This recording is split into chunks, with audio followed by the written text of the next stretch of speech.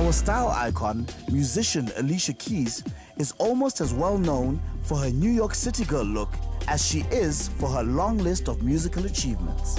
Since her debut in 2001, she has become a fixture on both the music and fashion scene. To recreate the Alicia Keys look, we're going to use Face of Africa Top 12 finalist Rosanna from Zimbabwe. I chose Rosanna because Rosanna, she's just naturally beautiful and very comfortable with that beauty.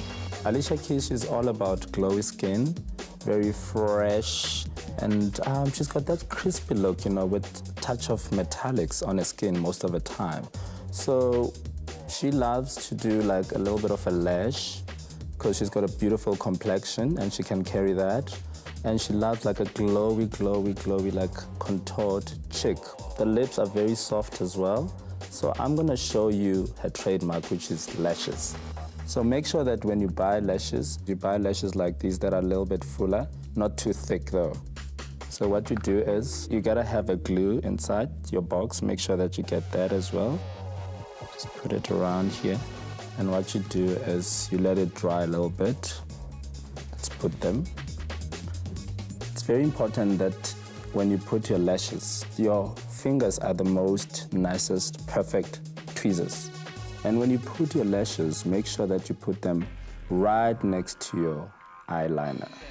What I'm gonna do now is I'm gonna take my pencil, just draw a line, just fill the line here so that it looks natural and it enforces the eye to look normal. It's important that you use a mascara afterwards and you feed the roots so that you can join the lashes together. And the other thing that you should do, because Alicia Keys love mascara, feed the lashes at the bottom and make sure that you adjust them to look normal. And this is how you achieve an Alicia Keys eye. As you can see in Arise magazine, Alicia Keys is wearing a cowl knit top. To recreate that look, what we've used is a chiffon dress with a cowl neck. We've used the belt as well to cinch the waist so you can get her lovely figure. Keeping up with the trends, we've also stuck to our monochromes as a zebra print, as tribal and safari is in fashion.